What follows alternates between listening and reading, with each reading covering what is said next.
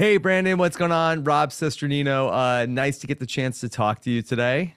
You as well. You as well. Thank you for having me. Okay, Brandon, I would love to just hear more about what's going on. I thought this was such an exciting episode last night. Unfortunate how it ultimately ended, especially from your perspective, I'm sure. Can Yeah. you talk a little bit about your relationship with Danny? Because we got to see when you all got together and had lunch, it seemed like that Mhm. you two were really going to be working together post merge. Was that actually how it played out? It was, but it wasn't completely accurate. So, we did have that moment at lunch together where we kind of, bonded, obviously, as everybody saw. But it was a lot deeper than that. The dynamic was a lot different once, everybody was on the same beach. There was this really big, Ratu Soka war that was kind of brewing the entire time before we even all got on the same beach together. So we knew, yeah, we can work together, but there was going to come a point in time where the line in the sand was going to be drawn. Now, I didn't think it was going to be as early as it was, but we definitely we understood the dynamic of the game. We all watch this game. We all know you have to take out certain people at certain times, and Danny felt like those was the right time. So that's kind of how it played out. So there were 10 people going into the vote last night, and we saw that Mm. basically everybody was got brought in on the plan of okay that we're going to put the votes on Franny. Was there any conversation about maybe we should not tell Danny and Heidi that we're going to be putting the votes on Franny? There wasn't because we under well, let me go back a little bit. So it kind of all started with Matt last week. So we actually thought Matt did have the real idol. Got When he it. showed us the fake, we thought there was a possibility that he had the real. Well, at least personally, I did. We thought there was a possibility he had the real one, but just was smart enough not to show us. So the first thing he said when we got to the beach was, "Where's my? I don't have my bag." He's like, "Can I? Like, am I able to get my bag?" And that was a to me immediately. I'm like, "Oh, he's definitely got it. He's got the idol. He's playing it." So once he went home, we're like, "All right, well, Franny might have it, or Danny might have it." So we did think it was a possibility one of them had it. So we did convene. We did say at one point that at least I thought we said that we were going to split the votes on Danny and Franny. So I didn't think it would really make that big of a difference. In our head, it was like, all right, one of them is probably going to play the idol. It's just a matter of who it is and do we have a plan in case they do. And, we never, one of my biggest issues that I had, I didn't check it with anybody before we went to tribal. We were painting the flag. And next thing you know, oh, they're like, it's time to go to tribal. So I'm like, oh my, I hope everybody's on the same page. And I very, very quickly found out that we were not on the same page at all. Or people understood what was going on and just didn't want to tell me what was going on because they knew that, they're like, all right, we'll just let them. And by people, I'm talking about Tika.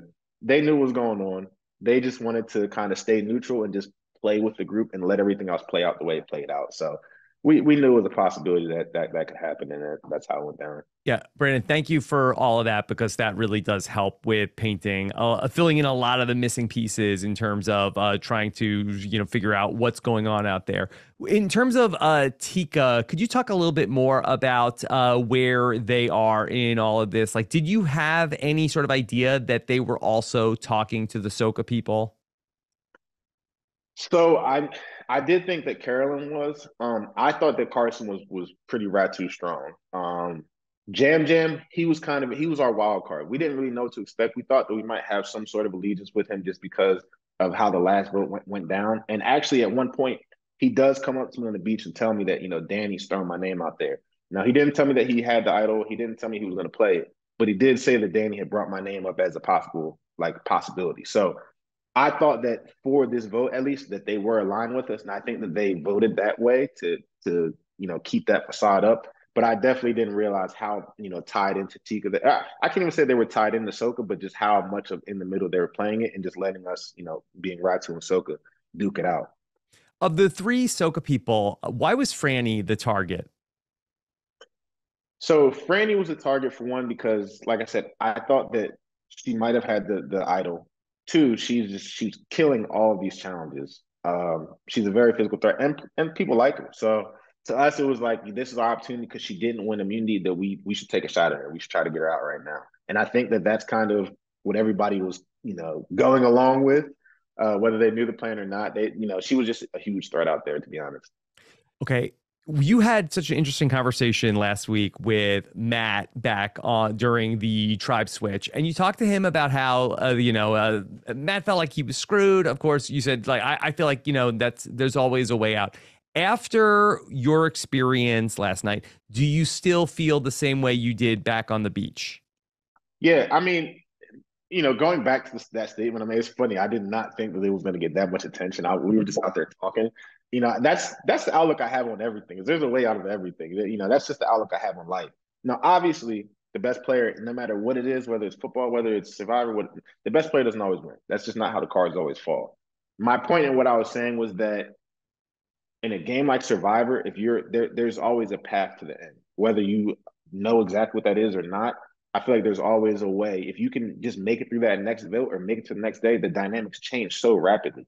Now, obviously, there's going to be outliers. There's always a situation where you can get screwed. And, not saying I think Yeah. Matt, he did get screwed kind of by how the cards fell. I'm not going to sit here and try to deny that at all. My point was, I think that if you're able to get through those situations, then, you know, everything changes. Okay, so just going back to Matt and his particular situation, was there an out for Matt that something was there something he could have said or done that would have unlocked the ability for Ratu to work with him on that vote and vote out Jam Jam?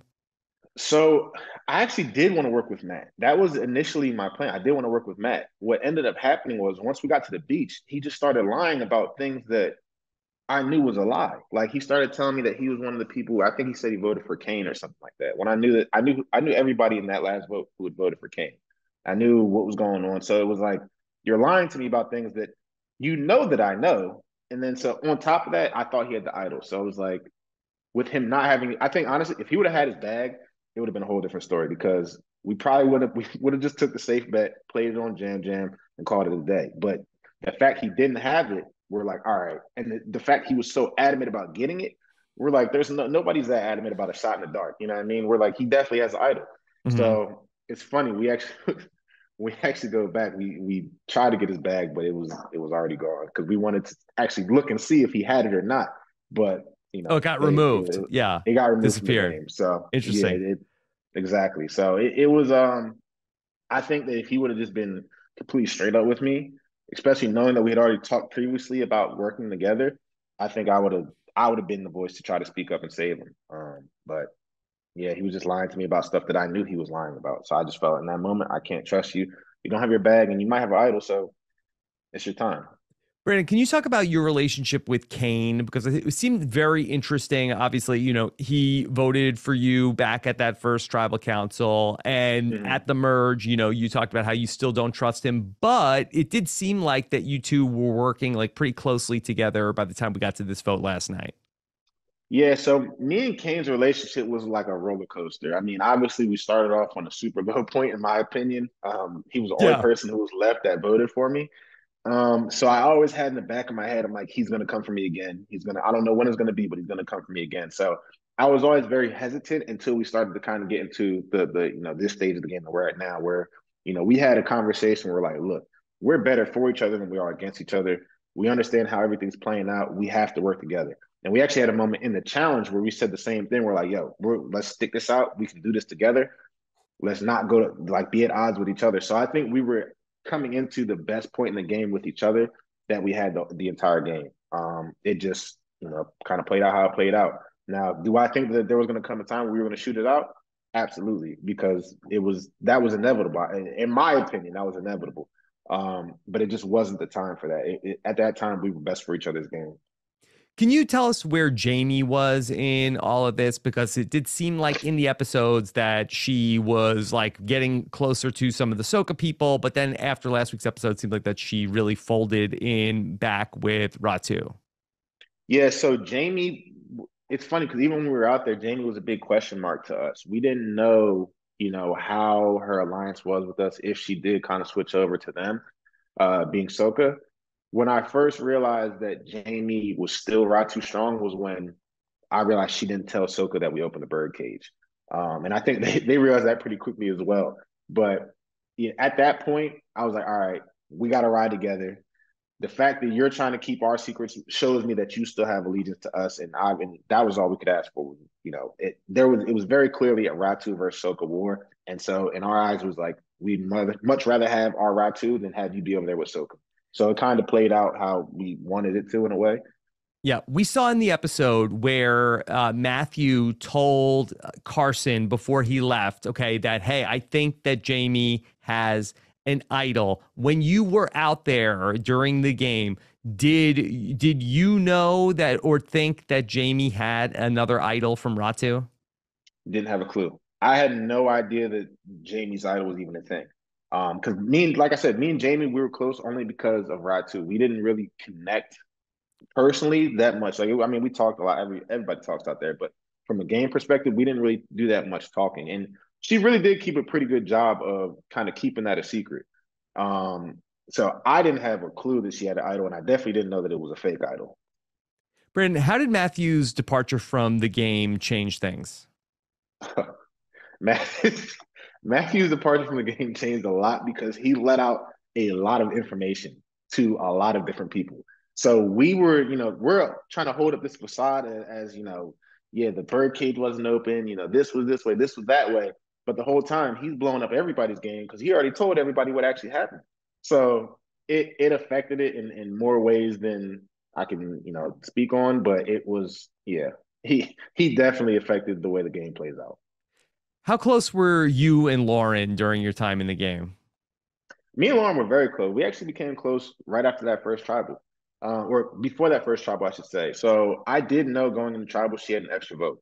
I didn't know that she knew that they were going to be voting for me, but she told me before we left that she wasn't going to vote for me. So when I saw kind of how it played out, I understood why she did it, how she did it, because I knew she had to obviously play her no vote. And in her eyes, it was like, look, I want to work with you, but if you're not going to be here, I'm not going to blow up my own game, which I completely understand. But that was kind of the beginning of our relationship. And then from there on out, we just were just like, all right, let's ride together. And we were kind of trying to work with each other as closely as we could. Um, so yeah, I mean, we got close pretty early on. If you had a chance to go back to the first couple days of the game, is there anything that you would have done differently with finding the key to the birdcage? Yeah, so it's funny, like because the way it played out, I wouldn't have done anything differently. The one difference I would have made was I would have had underwear on. I actually went to, it Oh, sounds crazy. It sounds crazy. So I went when I found the idol, I actually tried to tuck it in my underwear, but they were wet and hanging up on the clothesline, so I didn't have any on. So it almost fell through my shorts. That's when I actually, when you see it looks like it's balled up in my pocket. yeah. It was actually under my shorts. I just grabbed it so it didn't fall on the ground. And I knew that Maddie had saw that. And I knew at that point I couldn't trust Maddie. So I was like, cat's out the bag. I'm like, either I do one or two things. Either I try to ride with her and we kind of see how it plays out, or in basically I'm under her thumb, or I just tell everybody about it. And I was like, I'd much rather tell everybody about it than her be able to hold that over my head and have that ammo against me. Where if she wanted to, she could very easily blow up my game very quickly. Yeah. The baby boy, Bryce Isaiah, has been on short watch with you all throughout the season and Yeah. noticed that you're really rolling up these shorts in the challenges. Is that a fashion statement or is that for function? I would say it's more for function. It's funny because I do go on Twitter. I like to read what people are saying, and I keep saying, "Oh, he's got the diaper on, this, that, the other." It's like, for one, I didn't realize how it looked. There was no mirrors out there, so I didn't know it was like a diaper. To me, I was like, "All right, we're about to be in mud. I'm not trying to get these white shorts any more dirty than they already Mhm. have been. So let me roll them up so I can at least have the thighs out a little bit and maybe move a little bit better." It was supposed to be for function, but it ended up being a fashion statement, I guess, which it is what it is. Could be the new summer trend. We'll see. And Hey, then last thing is there anything else that you could tell us about your experience in the game that would help us get like a clearer picture of what's going on out there? um, I want to make sure I don't, ruin anything with this answer. Please don't. There, I'll say the one thing, one kind of conversation that to me was kind of critical, was when Jam Jam actually does come up to me and tell me that Danny's possibly trying to put a vote on me. Oh, He doesn't interesting. tell me that he doesn't tell me he's going to play his idol, and he doesn't tell me that he has the idol. because I don't think he actually knew at that point, but he did tell me that, Danny had thrown my name out there. So the way that the Ticas are aligning themselves, they're doing a really good job of playing the middle. Like, Hmm. especially like they voted the way they did because they knew that they didn't have to put themselves out there. So they're still trying to keep all those alliances intact. They're still trying to kind of fly under the radar, which they're doing a really good job of doing. Because I had no idea how intertwined that they all were. But I think that'll be that's an interesting part of it, Yeah, in my Brandon, opinion. thank you for all the great info. This was really fun to get to talk to you, and all the Absolutely. best outside Survivor. Okay. Thank you. I appreciate it. All right. Take care, buddy. Bye. You have a good one.